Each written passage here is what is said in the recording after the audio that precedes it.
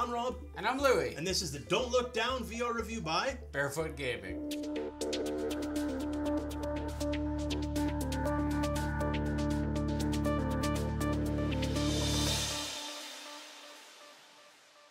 So Louie, what is Don't Look Down aside from them telling us not to look down? Do you ever look down, Louie? I look down. You have to look down. You have to look down a lot, actually, in this game. I like to look down. Sometimes there's lava or just infinite space to drop. Multiple different worlds, 4 in fact, and they all have a very different looking dynamic. Yes. So one will be like a lava, one will be like a jungle, etc., etc., and within each there are a bunch of levels inside of each world.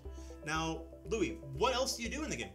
You get to climb on ropes and pillars, and you get to destroy all the plethora of enemies in this game.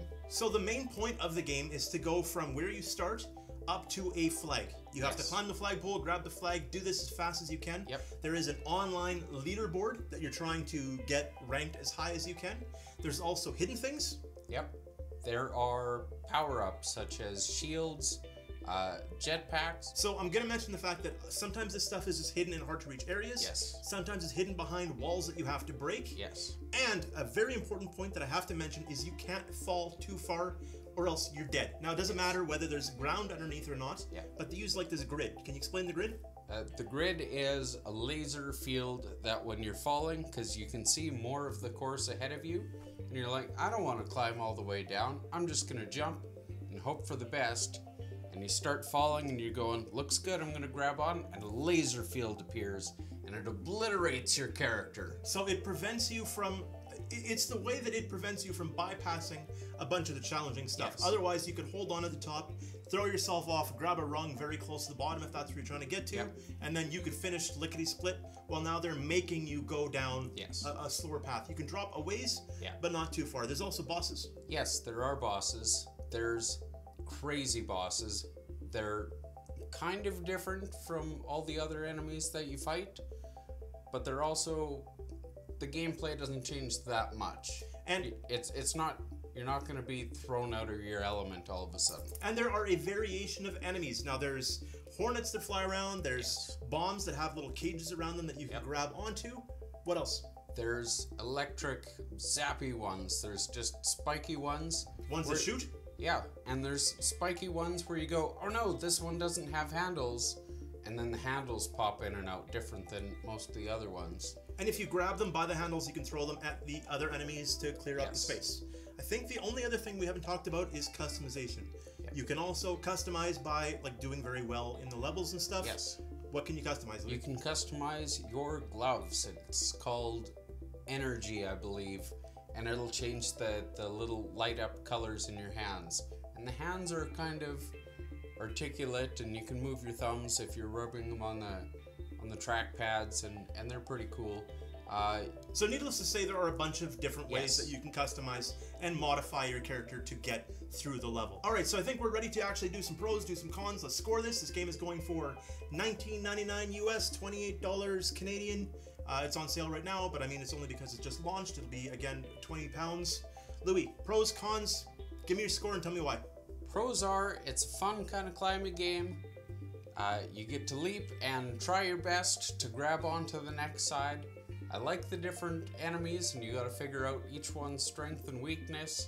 The zappy ones, you can't grab them while they're crackling with electrical energy, but then they'll stop and you can grab them, throw them away, or throw them at someone else, and you get to keep climbing. And they're large, expansive levels, but one of my cons is you only really have one path to go.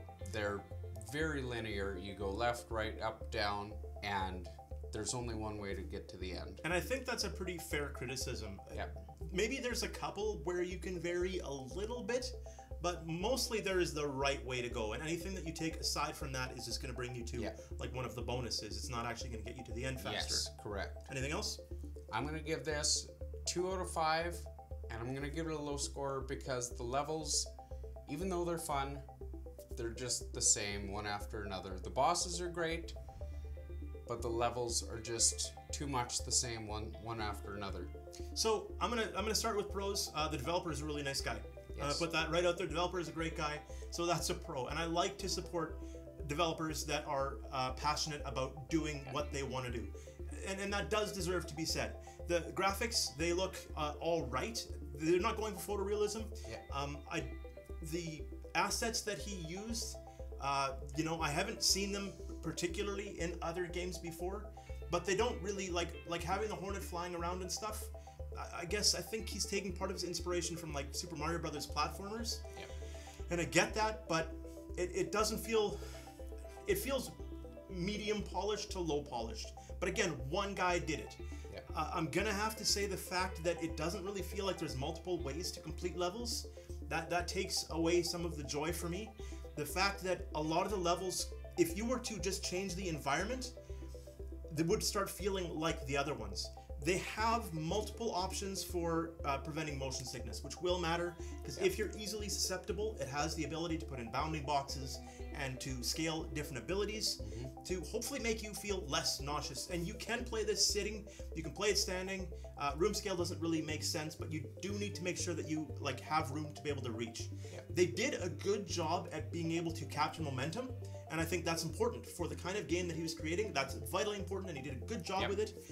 In the end, for me, I was not really interested to keep going back into the game. I played through this more as a favor to the developer than I did as just joy for me.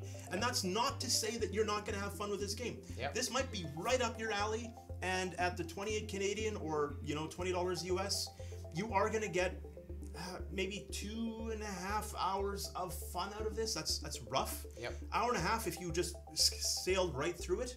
I would play it for a lot longer, trying to go start to finish, because I sucked at it. It was fun, but I sucked at it. But in the end, for me, I honestly, I can't give it higher than a 2 out of 5. And developer, I'm sorry. I think you did a good job, especially doing this as an individual. And this might be something that you gamers are going to want to try.